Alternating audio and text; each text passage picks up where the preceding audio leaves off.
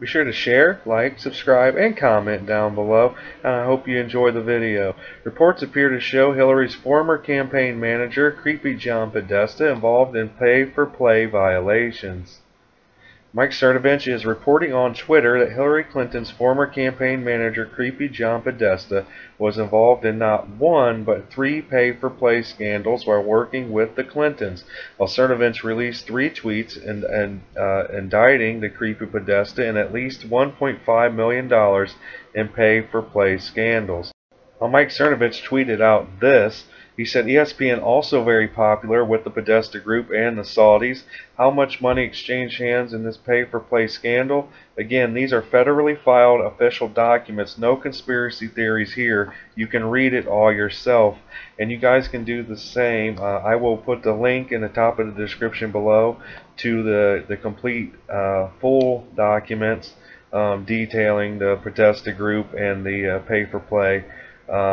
So if you guys want to actually see the full documents other than what I discuss here in this video, like I said, click the link at the top of the description below.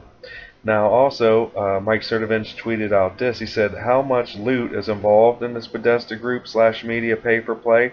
Here are some numbers: 720,000, 420,000, 420,000, lots more. Again, don't trust me. Read the official documents forms yourself.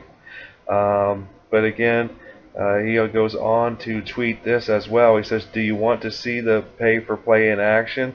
Saudis hired the Podesta Group. Podesta Group contacted Jason Mix at CNN PR, a producer for Fareed Sakara GPS. This CNN show would then do PR for Saudi Arabia. It's all here in these legal FARA reports.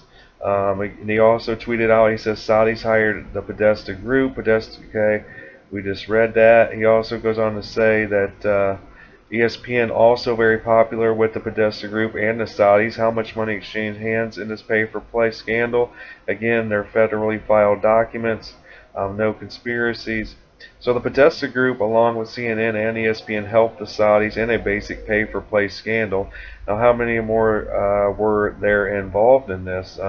Again, if you guys want to take a look at the full documents, you get a bigger, picture of exactly what went on with the Podesta Group and whatnot, and CNN. The link is in the top of the description below. So be sure to share, like, subscribe, and comment down below as well, and tell me how you feel about this report. But other than that, I hope you guys have a great day. Let's make America great again. Peace.